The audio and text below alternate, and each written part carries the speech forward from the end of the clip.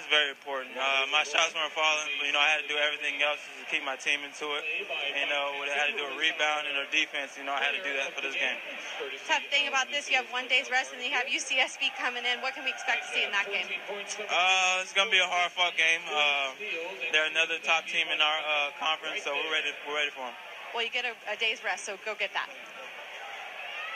Thanks, Courtney. Yeah, that's going to be a great one on Saturday. Mike Caffey and Al Williams. But how about Mike Caffey tonight? The game-winning bucket with 1.1 seconds redemption for maybe what he didn't get up at UC Davis.